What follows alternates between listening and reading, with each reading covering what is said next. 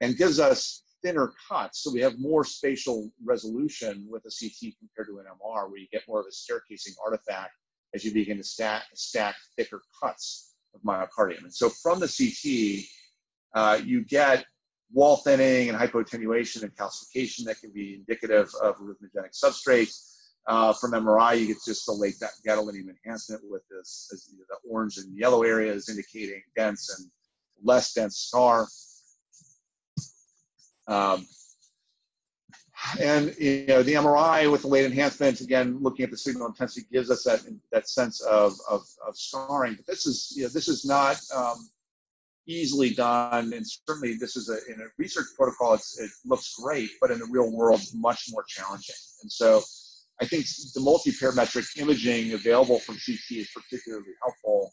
You can see the wall thinning, you can see fat and calcification, and it correlates very nicely with late iodine enhancement that is similar to what we use as late gadolinium enhancement in MRI.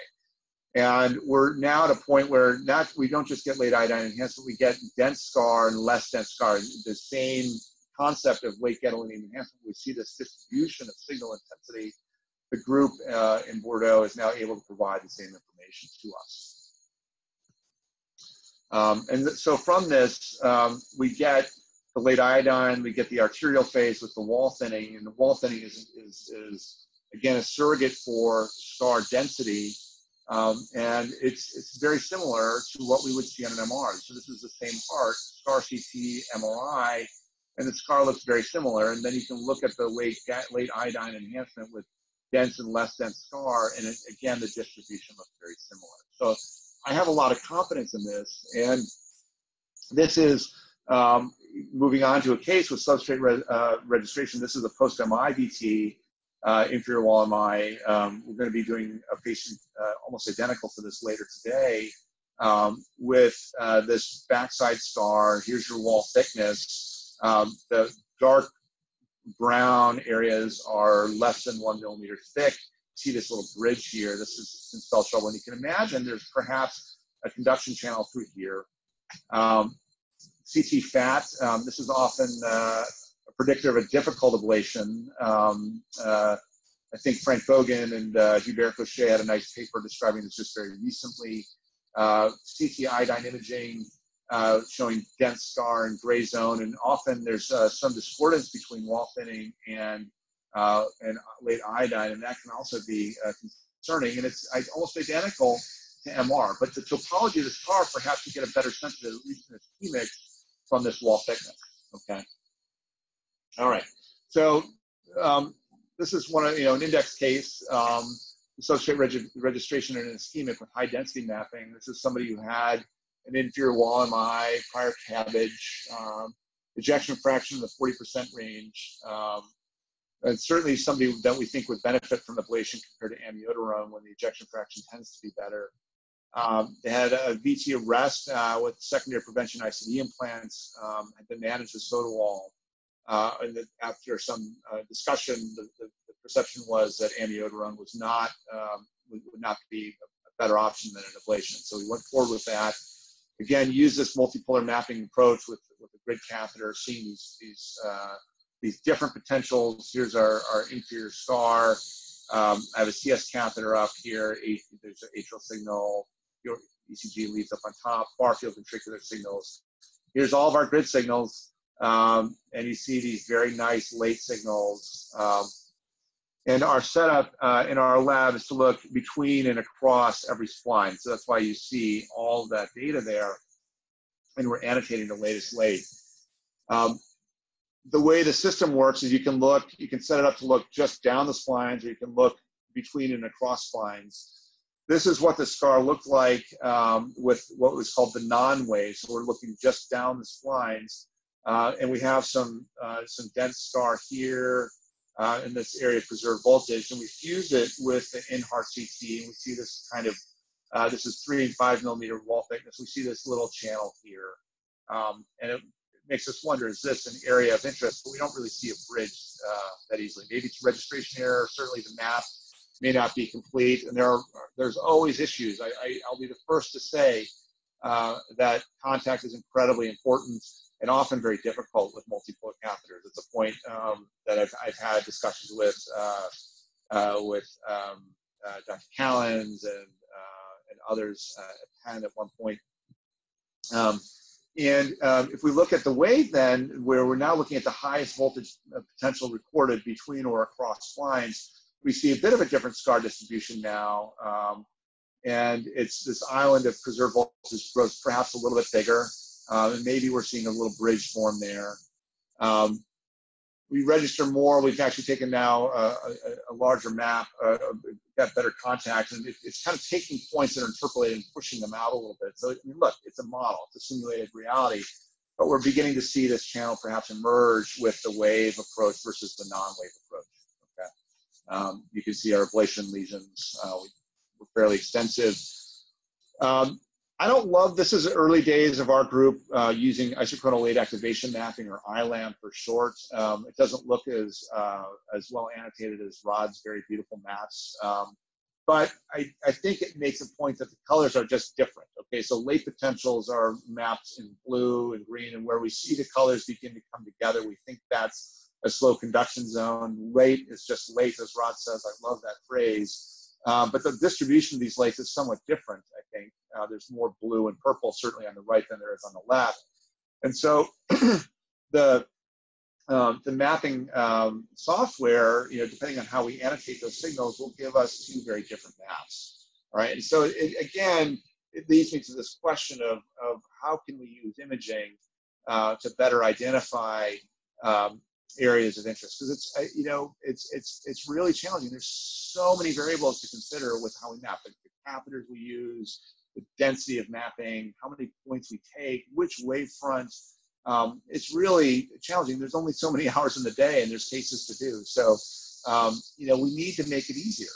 And we're not there yet. And I hope we generate a lot of discussion from this talk, and certainly stimulate more research. So, can we use imaging to discriminate substrates? And this is a patient from Florida, had lots of kids, had no familial history of heart disease, had cardiac arrest. Went to the hospital with palpitations and was found to be EVT. Had the normal workup for anybody with a wide complex tachycardia in any hospital, where they get the cath and don't find coronary disease. They have an echo and it shows a big enlarged right ventricle, but the LV looks fine.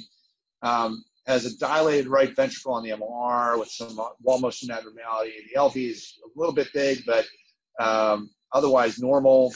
Has this ECG. They got an ICD for secondary prevention. It's atrially paced, and you see this very nice epsilon wave, these T-wave inversions, and certainly with the imaging and that ECG, you would think of ARVD. Not hard. Has this VT, which is really an unusual left bundle morphology VT. So we think slam dunk. Like, why are we even talking about this guy, in imaging? Like, we know the diagnosis on clinical grounds, right? That's what the task force criteria exists for. So who cares? But, you got this funny VT, and, we're always worried. I mean, I always worry about RV VTs. I just don't always know. And this was a point driven home to me by really my mentors, Dr. Tedrow and Dr. Stevenson, who really, kind of struggled with this and published this really nice paper in 06 with Bruce Copeland, showing scar-mediated RV origin tachycardias can look similar. This is an idiopathic VT. Those aren't hard. The RV is normal, and you see all this pink normal voltage stuff. But then you have ARVD and sarcoid, and there's a lot of scar there. And to me, at least, I can't look at one and say that's ARVD and that's sarcoid. I would say it's an arrhythmogenic right ventricle, and it could be genetic, it could be inflammatory. I just don't know. And then there's the repaired TETs. That's easy because, although I guess they could have sarcoid, they certainly have a surgical history that we're going to know about. Okay, but there's certainly a lot of different ways to slice and dice the right ventricle, and can we use imaging to better discern the arrhythmogenic potentials or the arrhythmogenic areas? And so this is the ablation. This is very similar to where we ablated the gentleman with ARVD last week, kind of here on this lateral tricuspid valve. Some dense scar here. This is always a difficult area to get contact in. This is the back side of the tricuspid valve, ablated there. Went great, feels good. Everybody high fives and says, okay, we're done. Not inducible. So what next? Do we discharge, on antiarrhythmics? Is there any further evaluation of the cardiomyopathy? I mean, again, I think there's these lingering questions.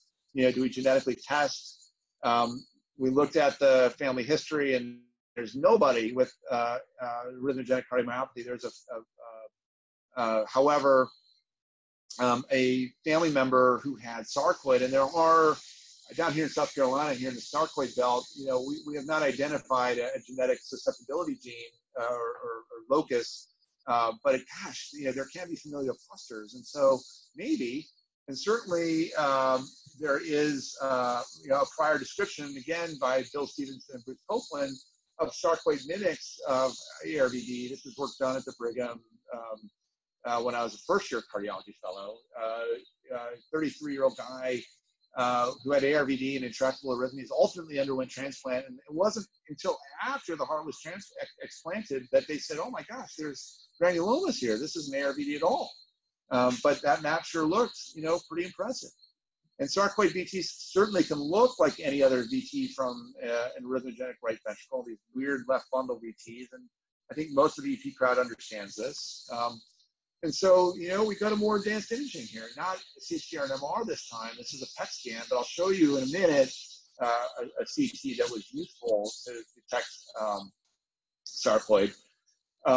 This is PET imaging, and it shows perfusion imaging and up on top, and FDG uptake on the bottom. And you see this perfusion defect here on the septum, and then you see this dark area down here on the mid to basal inferior septum with FDG uptake, and that's consistent with, or suggested certainly a sarcoid. And in this case, biopsy, and voila, here are these nice granulomatous findings consistent with sarcoid.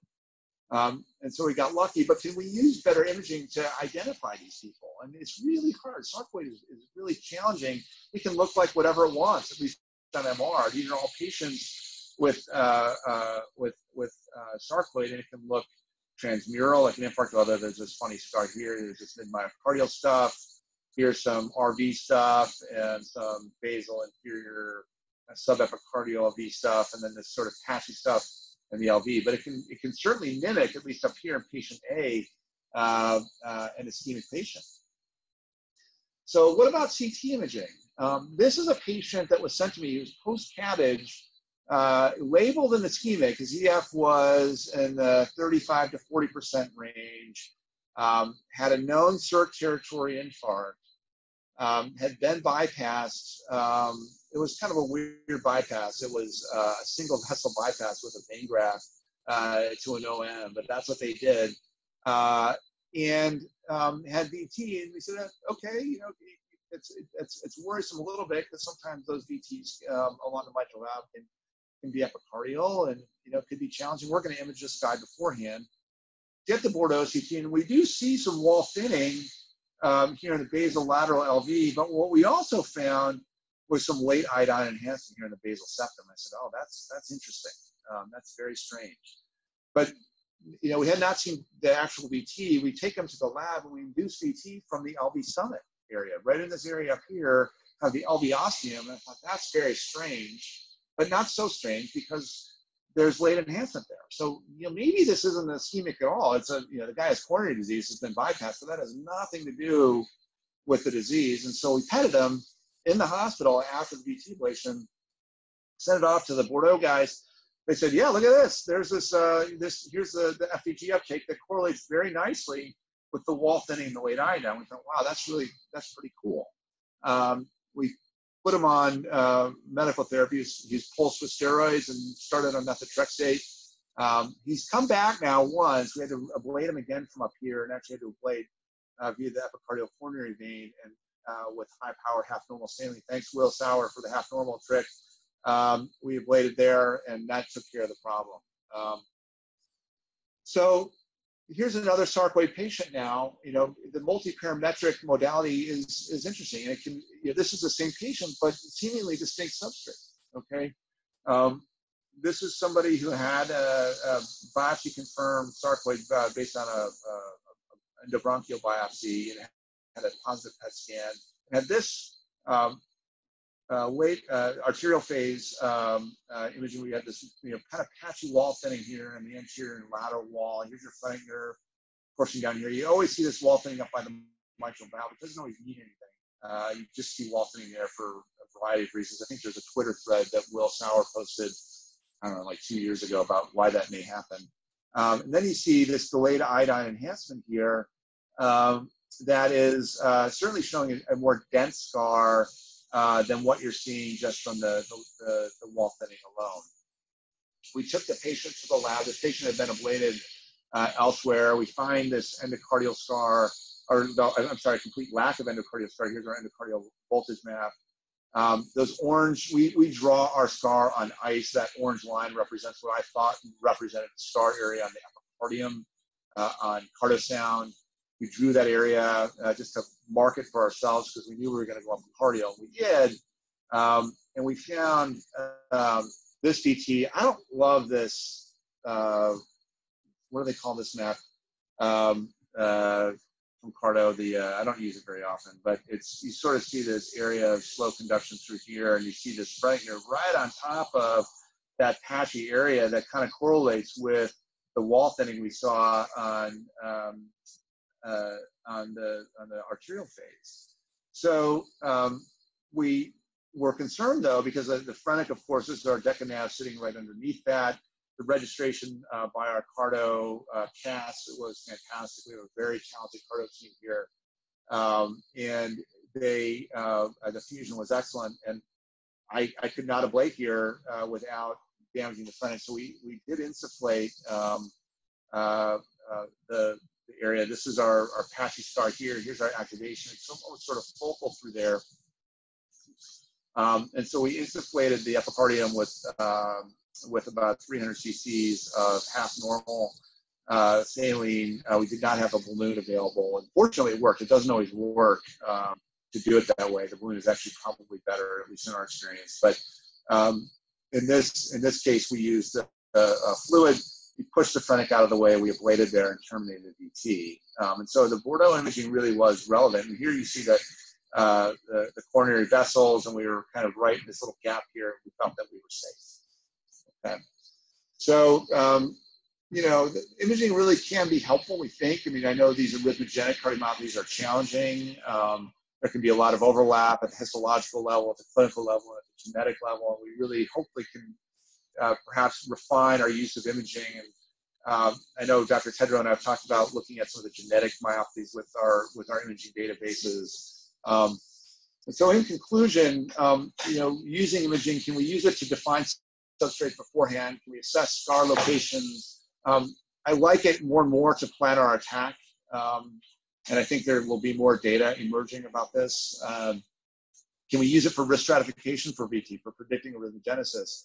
And certainly the heterogeneity of scar by CT or MR could be a compelling way to at least predict arrhythmogenicity. Can we use it during ablation to enhance our definition of scar and anatomy and to navigate and avoid the coronaries and the phrenic nerves? Okay, so that's all I have. Thanks very much for your attention. It's really been an honor, and Nishant and really the whole group in Chicago really got this going as a local set of discussions amongst the really amazing EP groups in Chicago, and making it now, I think, a global phenomenon. Thanks to you, especially a special shout out to Nishant for really making this happen and coordinating all of this. So thank you very much. And this is close to my home. So you're welcome to visit anytime, and fellows who want to come down and work with us, please come. Thanks so much. All right, thanks, Jeff. A few questions that have come through. It looks like are you routinely using the music software, or is that just part of a research protocol? Is that your standard workflow at this point? We do have an IRB for it. We have a research database, both a retrospective and now a prospective database. And we use it in most instances. We don't use it all the time. We are using our own independent funding to cover it because it's not commercially available right now, though I think they're exploring that. And so, I know the centers that are participating in this are independently funded to participate. It had been covered, I know, for a while by grant from the French government to the Bordeaux team at Lyric. but now we're using our own funding. And so I'm not actually aware of the status. I know I've been hearing some rumors of getting FDA approval for this, but I want to be very clear. It's completely off-label. There's no service to available yet, but we certainly hope. And I have no financial interest or stake in it. By the way, I want to be very clear about that too. So thanks. Yeah, Paul Zai just chatted or texted me saying that music is going to go commercial for whatever that's worth. And then, so I guess the other questions are related to, if you don't have access to that software at this point, what would you consider your essential pre and interprocedural imaging tests that should be had in every case? Well, echo first, right? And echo is easily available. It's almost every patient has one. And it's also a safety issue. Patients that are sent to us for VT ablation, particularly ischemics, or those with really very severe DCM, I'm always concerned about thrombus.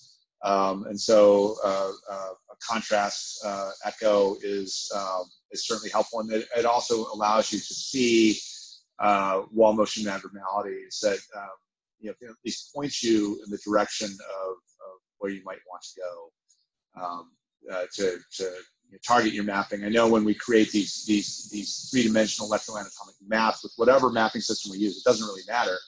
We want to create, at least me, I like to see the whole chamber just because it's really hard for me to navigate unless I see the whole chamber. And it's just easier for me to get a three-dimensional sense from that. It doesn't mean you map it with the same intensity in all areas. It just means that you can refine, with some better assessment of scar location, then you can really target your fine mapping, if you will, to those areas. And so echo first. If you can get a CT, the late iodine enhancement is really a special protocol. I'm happy to put people in touch with our group here. I know the Brigham does it extremely well too. Amongst it, at least as of last year, I was visiting Bordeaux, and I was told by Hubert Cochet that only about 3 centers in the world, at least at that time, were really doing high quality late iodine enhancement. Our group was one of them. And that's really radiology driven. That's not something that an EP can drive. But there's ways of doing that. And I'm happy to facilitate discussions. I suspect Dr. Tedrow would would do that. And I know the Michigan group does it well in addition. MRI, look, it's hard to get MRIs, in patients that are sick VT patients transferred in a timely fashion before VT ablation. It's generally a challenge, and our MR quality is so-so.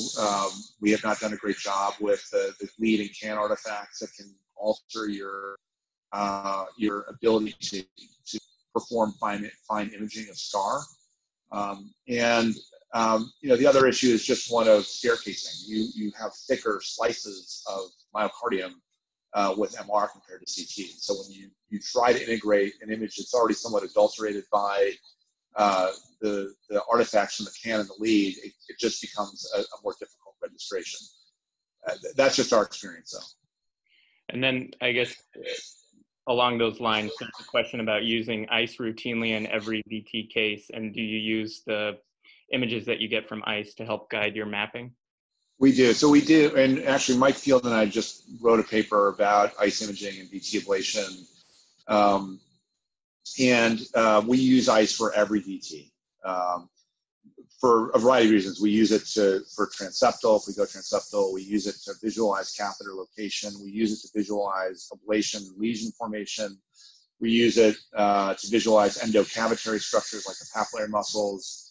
And we use it to identify scar. And you can see, areas of increased echogenicity.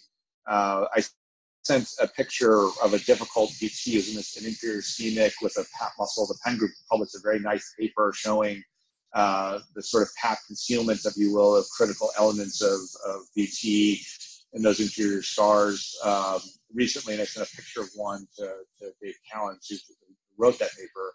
And it's really, you can sometimes see these little areas. It's just where you just can't go. And so ICE, I think, is indispensable for visualizing those scars.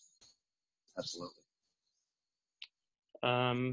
Sorry. So there's one that just came through here. So a patient with a normal EF with VT, I guess, would you recommend performing cardiac MR or some other advanced imaging as opposed to just labeling it idiopathic VT?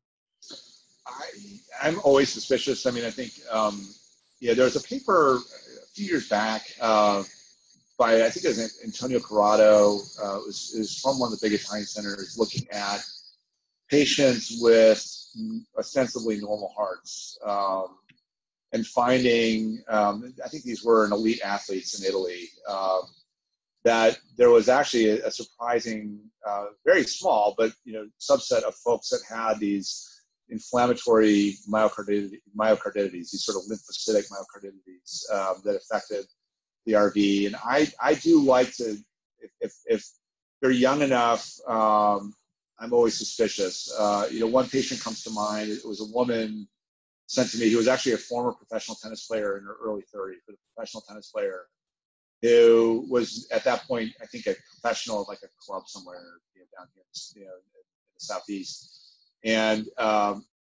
developed a rapid tachycardia. Didn't faint. She was an incredibly fit woman, and heart rate is about 220 beats per minute. EMS came. They got a wonderful 12-lead ECG of it in the field. Transported her. They shocked her en route. I'm not sure why. She was stable, but it looked like just a classic RVO TVT. They took her to the lab at this other center, and they failed an ablation. They sent her to us, for thought, possibly an epicardial go. We took her for imaging, and she had, lo and behold, she actually had ARVD. That had been undiagnosed, and she was, there's no family history. We did PAT her too. I showed that overlap, so we did PAT that patient as well. But yeah, I do utilize MR in many instances, probably more than I don't. Probably I would say 70-80% of the time. If the ECG is the guidelines for that are if the RV is enlarged on an echo, I'll do it. If the ECG shows any abnormalities, repolarization abnormalities in particular, I'll do it. If there's any evidence of a conduction delay, I'll do it. And those are the usual guidelines I use for more advanced imaging. Okay, great. If there are any other questions or comments, people can unmute themselves. Otherwise, as Jeff said, there's only limited hours and lots of cases to do. I have a real quick question, Jeff. This is Brad.